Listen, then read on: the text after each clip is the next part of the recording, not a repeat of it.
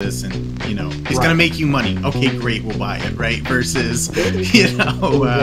what Well, problem. let's get into those hows and let's get that six.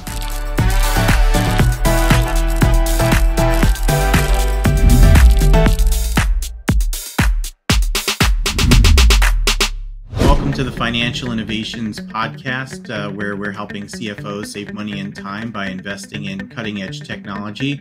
Really excited today to have Jon Santee with me. Jon, great to have you on the show. Thanks for having me today.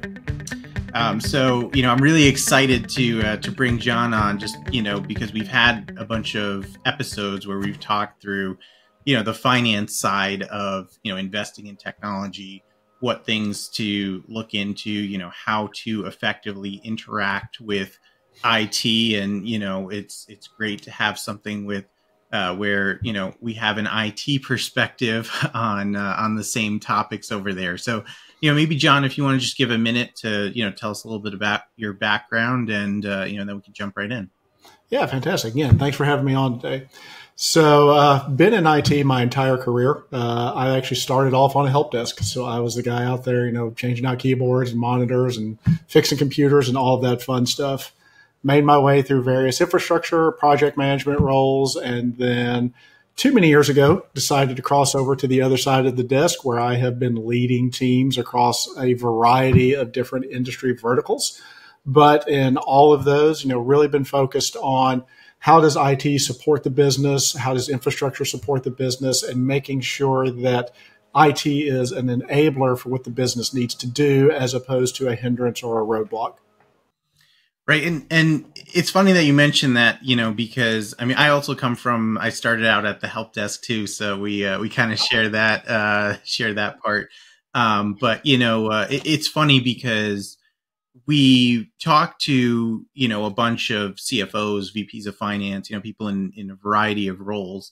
And, what I'm seeing is, the companies that seem to be most successful are the ones who are able to effectively partner with IT versus, in some organizations, there's a little bit of a clash, if you will, where, IT is kind of seen as the naysayer, the people that, are the, hey, you can't do this, you can't do that. Here are all these rules and regulations that we're putting in effect to, to seemingly slow things down. Right. And, we see a bunch of different dynamics over there. So, maybe, if you can talk a little bit about, what are some of the ways that, the business can be more effective in, partnering with IT versus, kind of seeing it as it's us versus IT.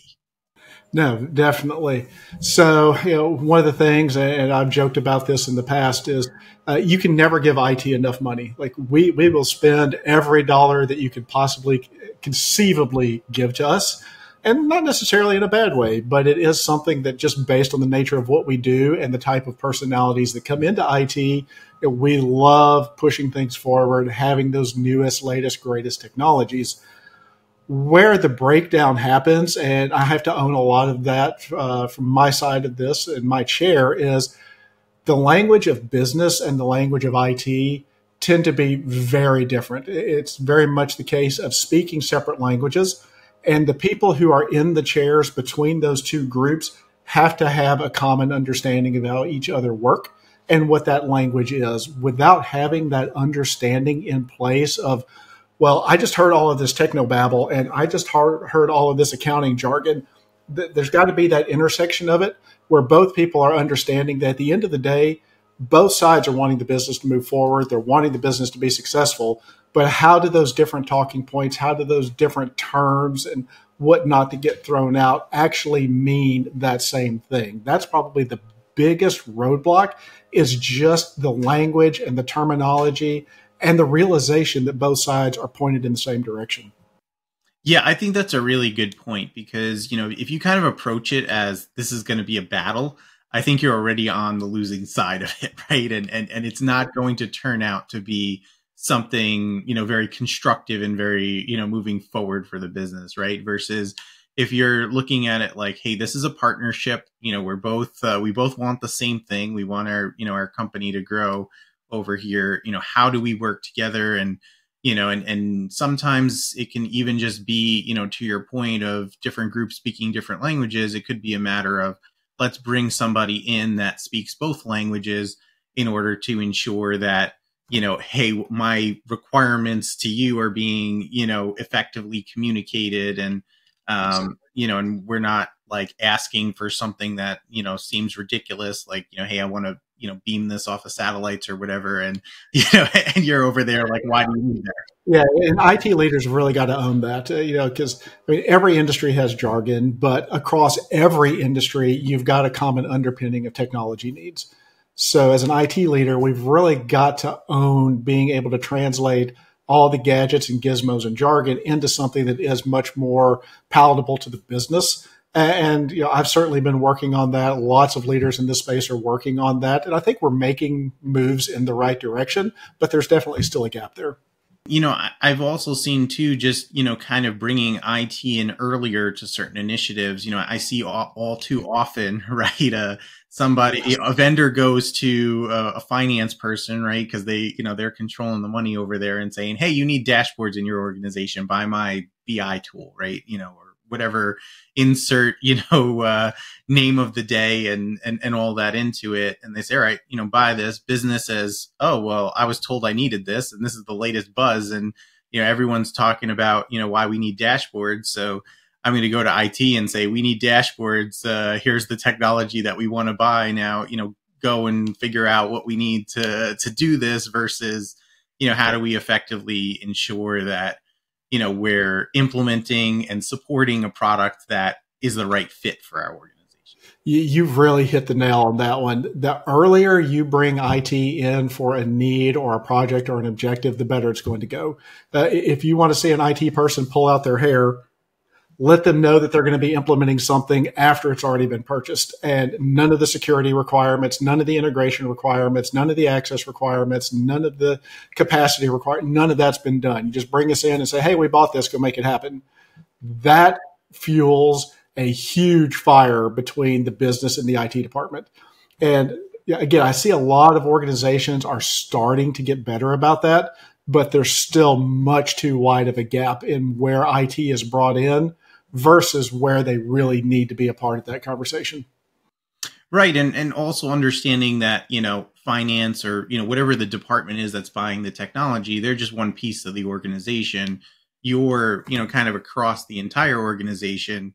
I also see far too often, people just listening to vendors and, somebody goes and, Microsoft came and said, you need Power BI. And so they go and buy an enterprise license to Power BI. Meanwhile, the group, across the hall has an enterprise license to Tableau, and now, you've bought the same thing. You're having, but different products. You're requiring support for both products, and there's a lot of money being wasted, and man hours being wasted getting trained on conflicting technologies over there. Where having that conversation and saying, all right, let's really just plan this out and come up with, an organized way to going and doing this that, could save a lot of headaches.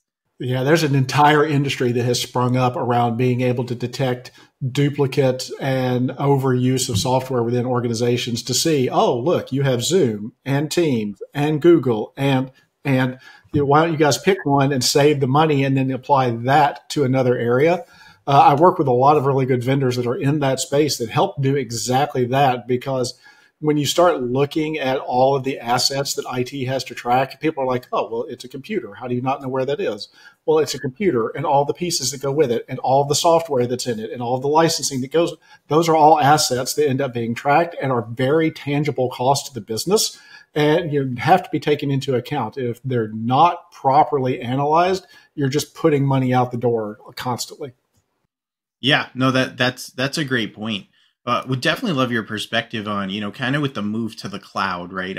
I feel like it's been great in many ways, and it's complicated things in other ways. Whereas, back in the past, you used to kind of be locked in with one particular type of vendor. Like, I bought an Oracle ERP system, so I'm just going to go and buy all the Oracle products that are out there because I saved some money. Now you kind of are moving to this like best of breed type of approach of, maybe I want, Salesforce for my CRM and Oracle for my ERP and, this for BI and that for, and you start mixing and matching. And, while it's been great in some ways that, you could pick the best product for you, not kind of having that constraint of, focusing on one vendor, just kind of floods all the channels of, vendors coming in and saying, oh, hey, I have a cloud product, it requires no infrastructure, go and, buy it. And you start getting flooded with all of the, LinkedIn messages and, cold emails and calls of people just trying to get you, Right. It breeds the shadow IT environment because it is so easy for an individual. You've got somebody with 3 direct reports. They've got this shiny new tool. IT says, hey, we have to go through it and we have to review it and we have to do all these things. And like, whatever, put in their credit card number and 5 minutes later, they're using the product. So has helped breed some of the adversarial relationship because you kind of go back to this idea of the cloud and the SaaS applications, and it all dials back to good, fast, cheap. And a lot of these cloud applications, these SaaS applications, have now made it good and fast without conceptualizing that, okay, well, now you're giving up some of the cheap that goes around that because it is so easy to overspend. It's so easy to bring in huge amounts of these tools. Where we're seeing a lot of change in that now, especially kind of behind the scenes on the infrastructure and the data side, is we're starting to see some of that getting pulled back in-house, where we're seeing IT departments either having private equipment in a public data center or they're having their own on-premise equipment again, because it is proving to be more cost-effective than just putting everything in the cloud. And I think we're going to see kind of this next generation of that be a real cost optimization. I don't know a single person sitting in my chair that doesn't ask about that every time there's a new cloud product or SaaS product brought in, is how are we going to ensure that we're optimizing the spend on this, which I think should be music to the finance world's ears, that has become something that we are considering at the front of all of this work now. Right. Because, it's so hard to really quantify, well, how much is this costing you, right? You've got now, I mean, even you see data center spend, you go and spin something up on Azure or AWS. It's all right. Well, it's this price per gigabyte that you have on here. And then it's a separate price per core and a separate price per RAM. And then you're paying for bandwidth in and out. And, and before you know it, a seemingly, 10 cents an hour type of application spins into, tens of thousands of dollars a month that are just being spent. Exactly. You've got users that if things aren't configured properly can spin up, $100,000 a month instances like that. And it's typically not caught if you don't have all the right guardrails and all the right alerts and reporting in place until that first invoice hits. And somebody's like, wait, what is this? Who did that? And it was just $10 a user, right? Times 10,000 users, times the bandwidth costs, plus all you need extra storage. So here you go. Yeah. Right. The fine print matters, unfortunately. Yeah, no, I mean, it's a great point. And, it's harder in many ways to quantify the, like, what are things actually costing? I think it, also opens the door to, now that you can kind of pay a la carte for everything you need, you can ask the question of, do I really need this versus, in the past, maybe it was included as some kind of a bundle and, you had it and you didn't, if you didn't use it, well, you didn't really pay for it or, or anything like that. But, it just makes it more important than ever to be tracking, well, what am I actually subscribed to? Do I need all of these licenses? We had a guest on the show a couple of weeks back that, looked at things like, do we even need this type of license of like a named user license versus can we have, floating users and, all that kind of stuff where the more you understand, the better, deal you're going to get in terms of pricing. But, unfortunately, the less you understand, you look at something and say, oh, $200 a user over here. It seems like a decent deal, but, if everybody's pricing based on different criteria, you don't necessarily know what you're getting. And that's where you end up with, kind of this subcategory of vendors and partners that you work with that their entire world is to understand Microsoft's licensing. That's it. That's all they do. So they come in and they help you with that, or Salesforce licensing or Azure pricing models. these companies exist, and that's their entire existence is based on helping you pick what you need and get it at the best cost. And finding those partners and being willing to work with them is a huge tool that I think is really underutilized. Too many people go out to the big name, 3-letter companies that they go out and buy their licenses from them without ever taking that deep dive into, is this what we need? And there's great partnerships out there that can really help at the end of the day save massive amounts of money for very small costs up front with them. Yeah, I mean, and it opens, kind of the door to another question that I want to ask around, finding those, how do you find those types of vendors and partners that, actually have your best interests in mind. And, it's not just a matter of, oh, hey, you need to buy this and that and that. And now maybe you didn't need it, but, you didn't know that you didn't need it. So you ended up, kind of carrying an expense that, that you really shouldn't have. Yeah, for me and finding partners, it really comes down to kind of a 3-prong approach. And this is something that I've spoken to kind of in the past. First off, it's going to be referrals. If I get somebody that I know and I trust says, hey, this company is doing really good work. Hey, I know this person at this company. Boom, they're in. I'm going to talk to them. I'm going to see what their offerings are. The second one is, if I ever run across people in person and, face to face, yeah, we're doing this. We've got all the video. We've got all the Zoom. Face to face is still just such a huge and undervalued resource in terms of being able to sit across the table from somebody at a happy hour, at a lunch and learn, at a conference, and talk about, hey, I'm having this problem. And they're like, hey, we solved that problem. Let's go talk a little bit more in depth about this. Third, and if you spend more than 10 seconds in the IT person's chair, doesn't matter where you're available, whether it's on email, phone, LinkedIn, oh boy, you're going to get just avalanched. And one of the things I've really started talking at length about right now is there's a massive disconnect between the sales process and the marketing process and getting in front of IT leaders. Looking at myself, but it could actually easily go beyond just the IT realm of how do those folks with these great ideas, with these great products, with these great services, get them in front of a very saturated and fatigued market. And we're having those discussions, and I'm learning as much as I'm trying to put out there because I'm kind of opening the door and willing to put myself, in the line of fire to say, guys, this isn't going to work for me. Like, I understand this is a technique that you're using, but it's not going to work. That I am also seeing helps extend like internally with conversations. If I'm sitting across from somebody in the sales team internally that's needing help from IT, somebody in the finance department that's wanting to understand how it's working, opening up and being more transparent about, hey, I get it, but that's not going to work from our chair. And here's why it won't, is becoming kind of a mantra of mine of, okay, we need to be all talking about this a lot more. That was a bit of a meandering response to that, but it's so saturated that getting above that noise can be really difficult.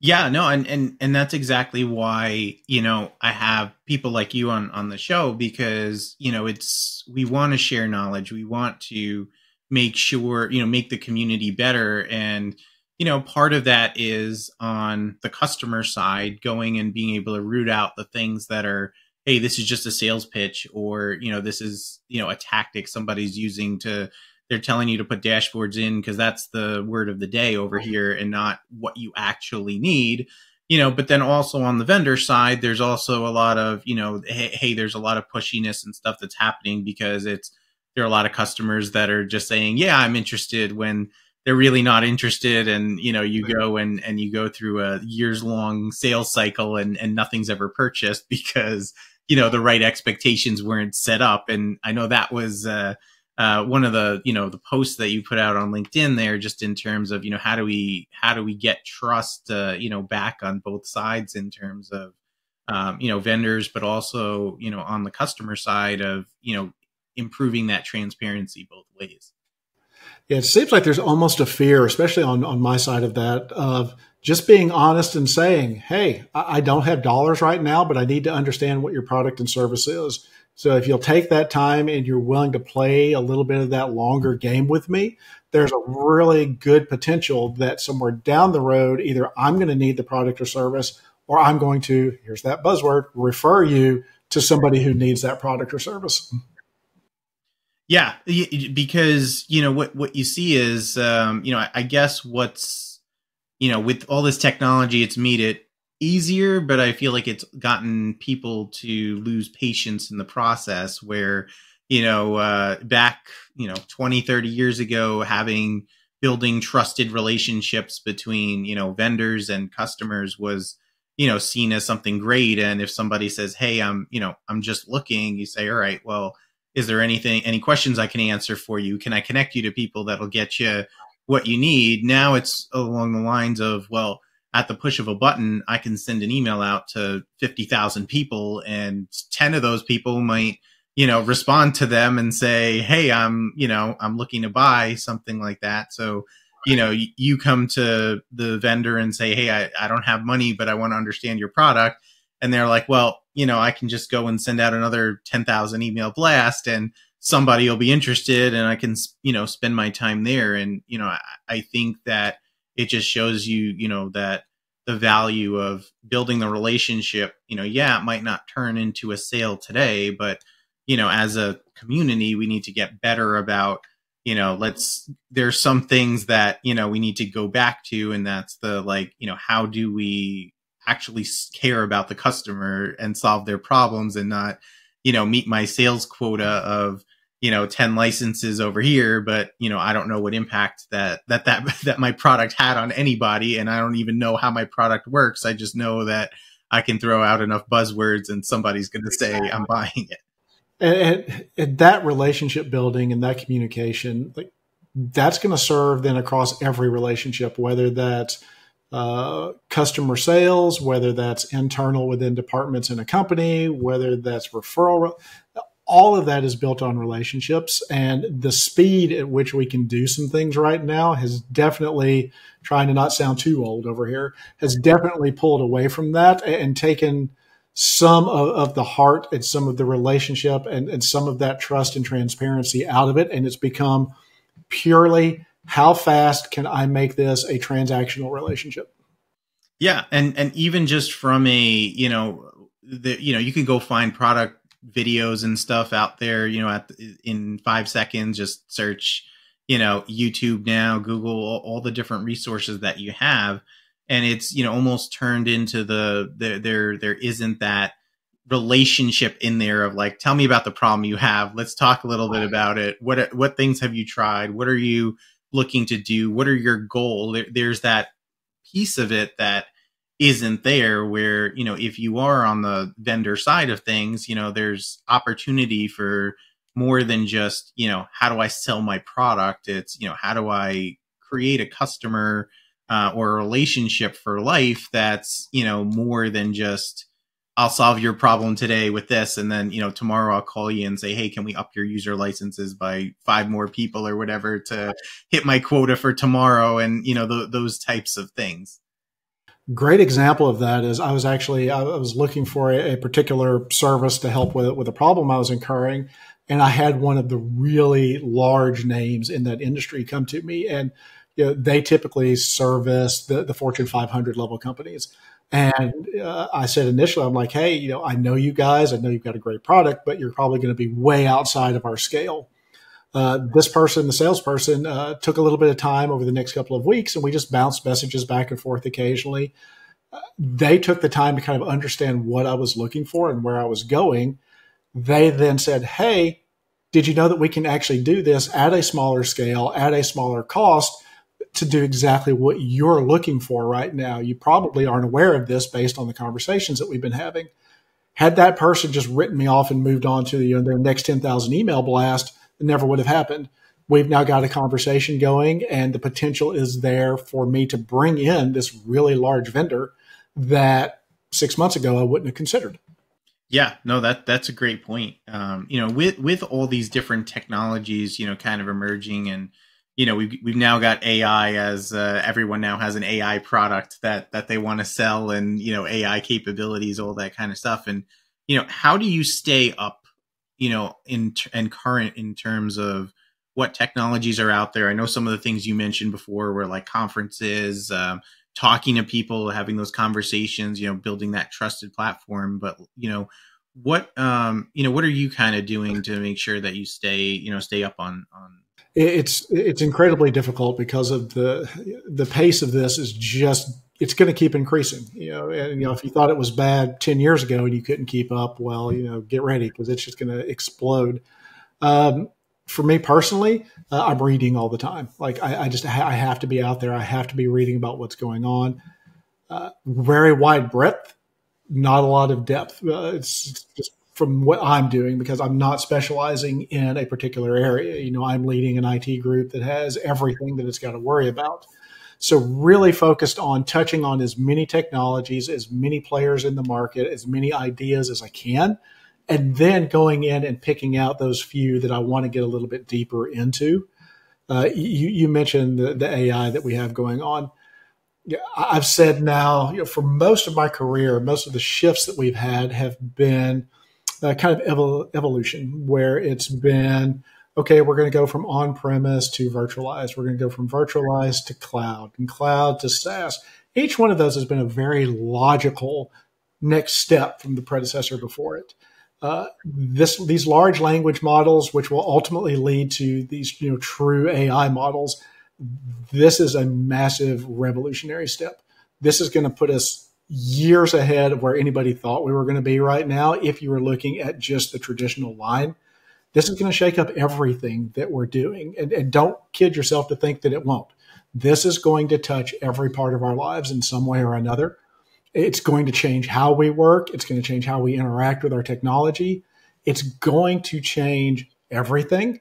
And all of us, not just the people in the IT chair who are trying to predict how this is going to work within our businesses, we've all got to be involved. We all have to be in the know, and we've all got to be learning about this because it is that critical to everything that we're going to be trying to do for the next 20, 50, 100 years. Right. Yeah, no, I mean, that's a great point. So, it sounds like, and, correct me if I'm wrong over here, but it sounds like your goal is how do I, know enough about the technologies out there to see if this is something that can help the business.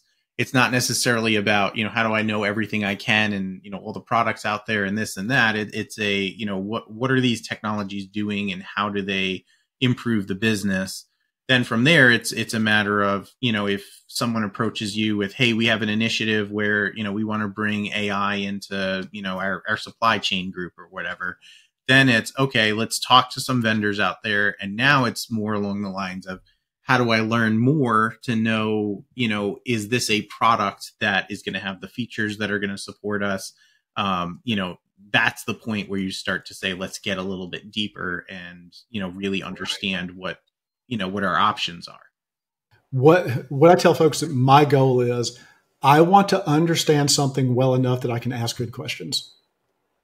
Because if I can ask good questions, then I can ultimately get to good answers. There's too much information. There's too much coming out for me to be able to know those answers. But if I know enough to be able to ask really good questions, I can eventually get to the answers that I need, my business needs, whatever else may be out there. Right. And past just the surface level, why do I need this? And, it's going to make you money. Okay, great. We'll buy it. Right. Versus, exactly. What problem? Let's get into those hows and let's get that 6-7 steps into it, but understand how to phrase those questions as we're getting into each one of those whys. Yeah. And I think that just kind of makes it more important than ever to make sure that, number one, you're partnered inside of your organization. And, that means that having that good working relationship with IT, because chances are there are technologies out there, they know a lot more about it than you do, right? Even if it's a tiny bit more in terms of what it does, even if they don't know more about what it does than they know about technology in general. And, what are some of those questions to ask to get to the answers versus, you might say, hey, look, I played on Chat GPT for 3 hours this weekend. So now I'm a Chat GPT expert and we should bring it into the organization. Then you start talking to IT and, IT says, all right, well, Are we passing our data into this model? Is this model using that data to, to train itself? Is that data exposed to other things? You might say, oh, hey, cool, I had it right. This amazing macro for me, and it saved me all this time. But understanding that, there's more to it than just the what does it do and what problem it solves that you need to be thinking about. And those are the questions that you have to know how to ask. Yeah. And you have to be comfortable being able to talk to another group. And it's not a matter of IT saying, no, you can't use Chat GPT. So then you say, oh, IT doesn't want us to advance in the age of AI and all of that. It's a matter of understanding, well, it's not a, can I do this yes or no, binary yes or no answer to it. It's a, what makes you say that? What are the what are the things you're worried about versus, what should I be worried about that maybe I'm not, and just going in and entering all this information. And it's about working, back to our earlier point of, how do we work together effectively in order to get to, a common end goal, which is improving the business in some way, shape, or form. Yeah, two of my most hated comments that I have to make, but they are critical early in these processes, are what if and it depends. Because whenever you're first starting down any one of these paths, the first questions that we're going to get asked are always going to be, well, it depends. What are we looking to do? What are we trying to do? What are we wanting to accomplish? Or, okay, yes, we can do that, but what if this happens? What if that happens? And again, really, I hate having to bring those to the conversations, but you have to. Like, they're just things that have to be brought. They have to be discussed, and then you have to work through. Right. Exactly. And it's more than just a, sometimes it's made out like the what ifs is, what if it's raining on a Thursday night on the 3rd of the month, or, and it's like, something where it's super specific and, what's the probability of it happening? But there are a lot of what if questions of realistic events and, right. And rationale that say, okay, well, we can't just take this particular risk or that particular risk. I always tell people, like, I hate when I get the answer, it depends, right? And it's not getting the answer, it depends necessarily. It's when I get the answer, it depends in a silo. When I say, should I do this? It depends. All right, well, it depends on what, right? Exactly. And those follow-ups have to be there. They have to be there. If somebody just gives you an it depends, they're trying to get rid of you.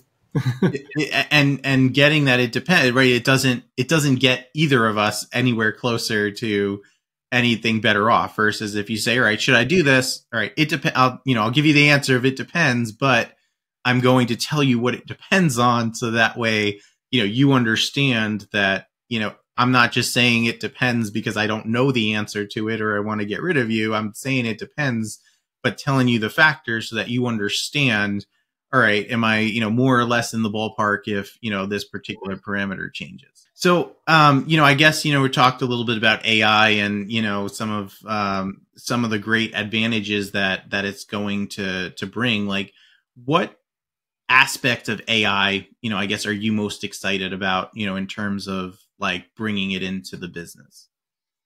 One of the most immediate applications I'm seeing is how easy it is making implementation of automation.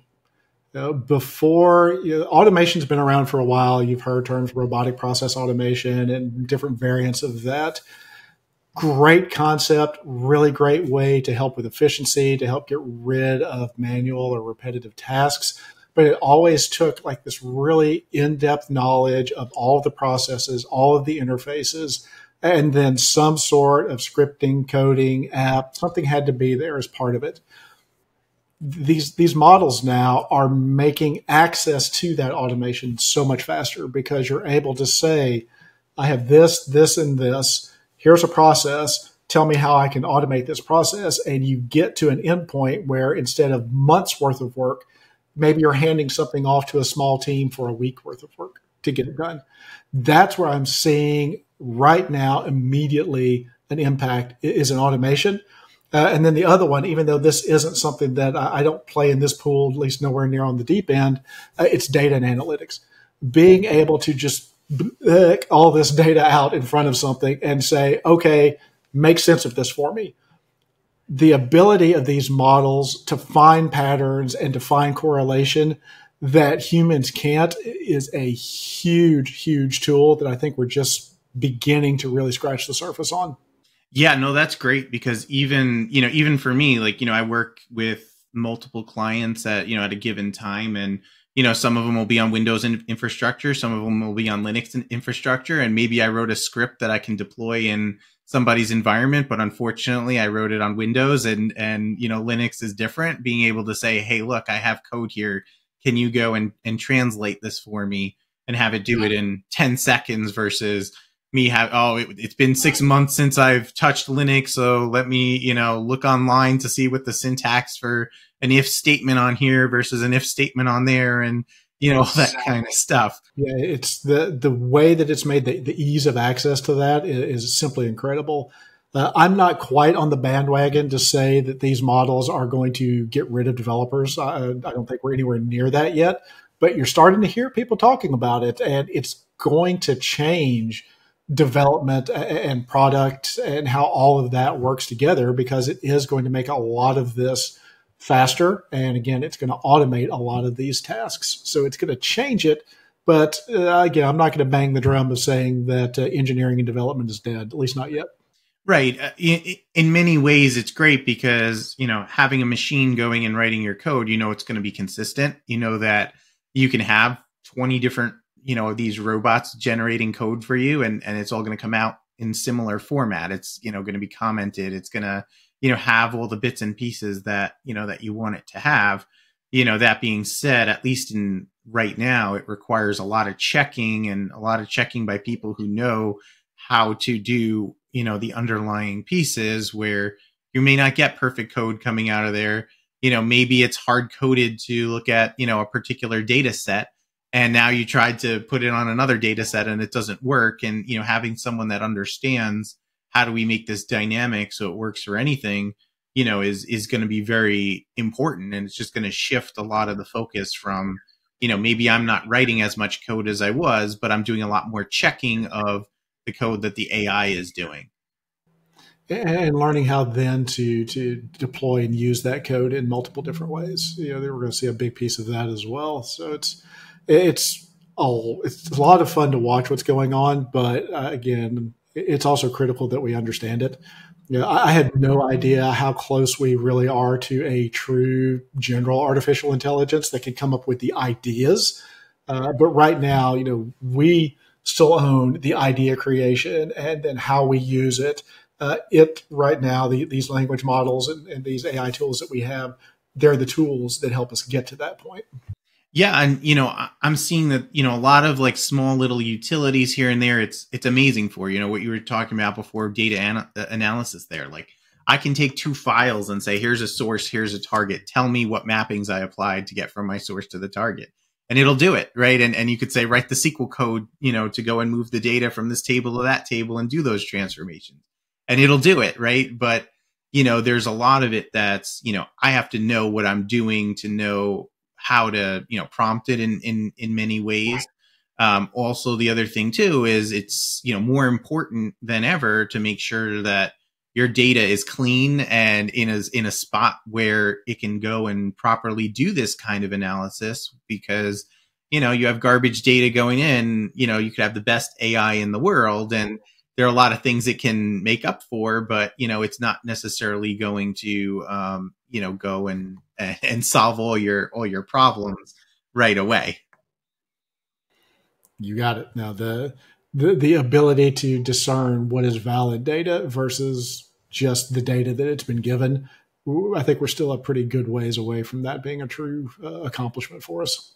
Yeah, and being able to understand how is it using this data, because you can go and throw some data and say find some patterns in here, but right now all it's doing is looking at a pattern, and just because for 6 months the third Thursday of the month this particular baseball player pitched better than others doesn't necessarily mean that that's a pattern that now we need to act on, where make sure we're putting him in on the third Thursday of every month, even if he's on 2 days rest, right?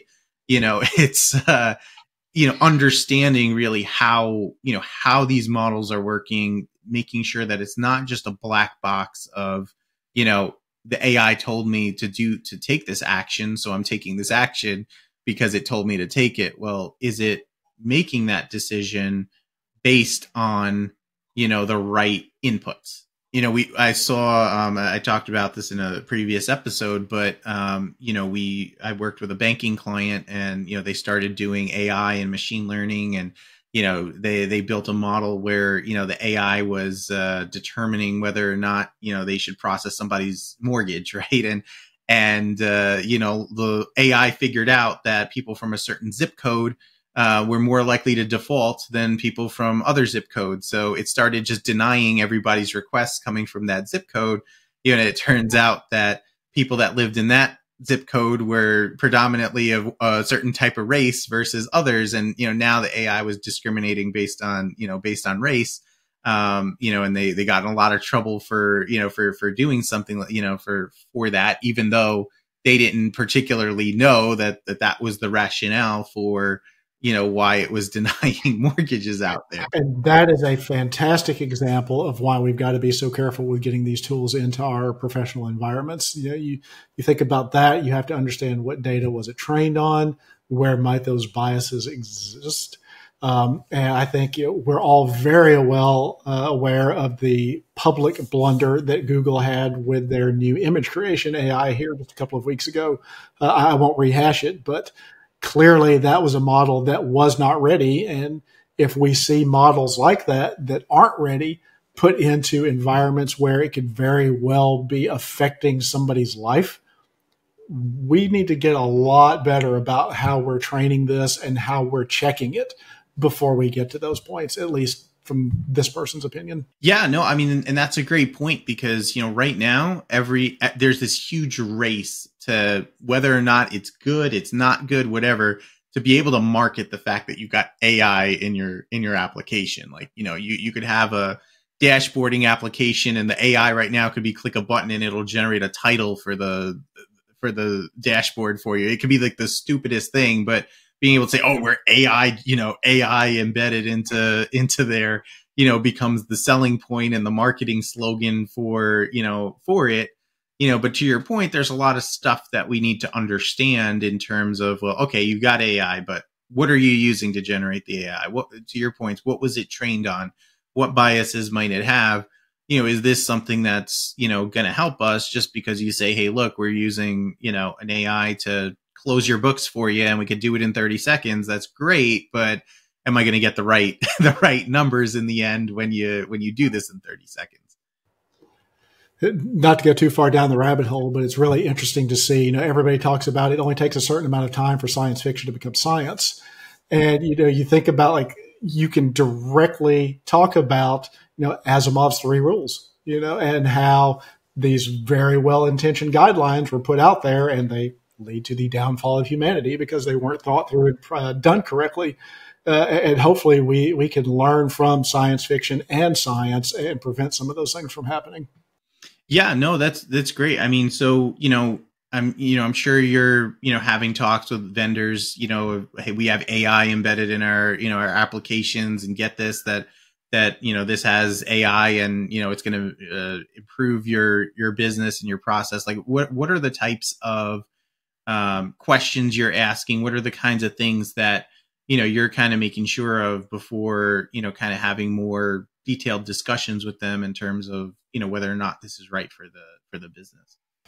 So, of course, we're going to discuss the security models that they have around how is the data gathered, how is the data used, how is it going to be, my data and not get anywhere else. That's the same concern that you would have with any vendor, no matter what's doing the calculations and the computations behind the scenes.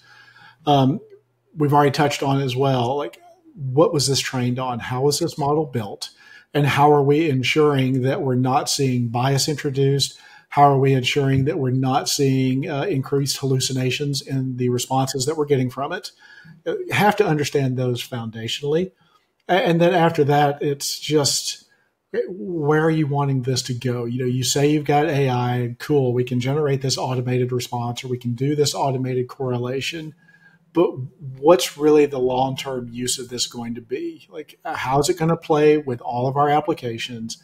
How is this going to ultimately be a part of our business processes as opposed to just a really cool tool that we can say we have? No, that's great.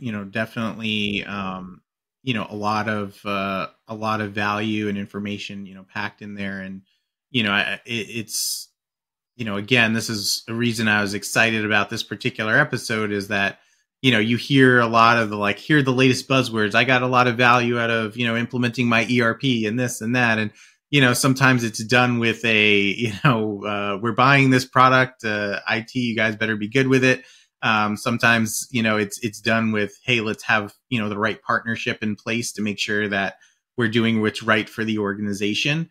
But more often than not, the IT side of things is seen more along the lines of, hey, this is a roadblock to us or a hindrance or, we're not going to be able to get all this value right away because we have to do all this extra analysis. And, and more often than not, those seemingly, headaches that you're asked to do, and those extra discussions, lead to and mean something where, how many, finance professionals are going to think about, well, what's, this LLM that you're using behind the scenes, what's it trained on to do the analysis? They just think like, oh, hey, the vendor told me we could close your books in 30 seconds instead of 6 days. Like, isn't this the best thing ever? Right. And, the underlying technology and the underlying security models and, all those things that we talked about, are things that may seem insignificant, but, they can have massive impact if you're not, paying close attention to it.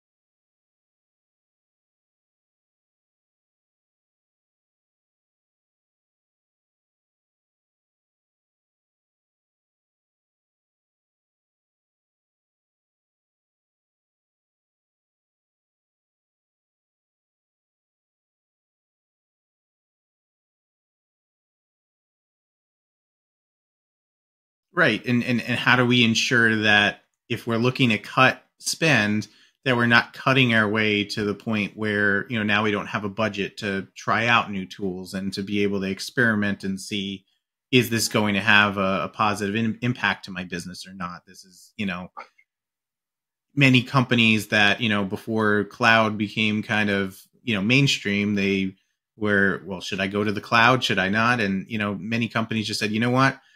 Take out the credit card. Let's just build one tiny little small model and see if this is gonna be good or bad for us. And you want to make sure that you're continuing to invest in the infrastructure. You're continuing to kind of look forward and see, hey, these are the truly next generation tools that we should really be looking at today.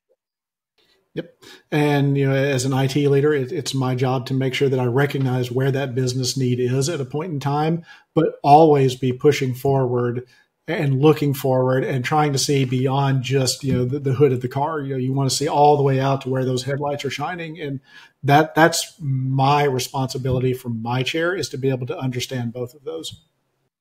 Yeah, no, those are great points. I know we're coming up on time over here, so I guess before we wrap, are there any other nuggets of information or words of wisdom that you have for those watching in terms of technology investments, or just general tips and tricks or anything that you have? IT. No, seriously, we have to talk more. It really is that simple.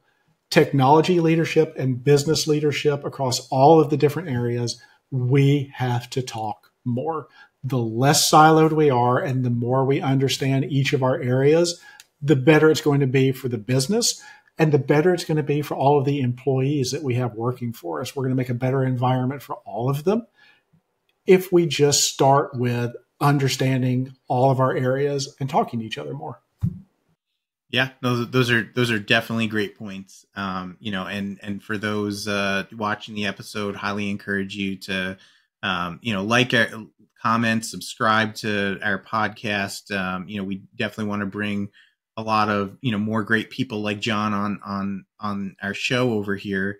We definitely want to hear from you in terms of, what types of content that you find valuable. So I know, Jon, you're very active on LinkedIn. I read everything that you post out there, and for those watching, the best way to kind of connect with you, get in touch with you is would be LinkedIn, or are there other social? Yeah. LinkedIn is going to be the go-to. That's where I'm putting a lot of time and effort into building those relationships. And welcome to have a chat introduction with anybody that wants. That's great, and highly encourage, anybody that, has questions or, just wants to network and understand the, technology side of it. I know that you're very open and transparent in terms of, what things are, helping businesses, what are great conversation starters, how to foster the right relationships. So, definitely want everyone to, follow you on LinkedIn and, check out the content that you put out there. Appreciate that. And, I'm really working hard to bring that kind of open dialogue to a lot of different areas. I'm coming in, I'm starting to chat with different businesses and, getting in front of different events to just work on this message. It seems like something that would be very straightforward, but to have somebody, especially from the IT chair, kind of sitting up front and saying, hey, let's talk about this more. It's definitely sparking a lot of really good conversation, and I would love to be part of that for somebody who feels like they need that starter. That's somebody to come in and kind of light that initial fire.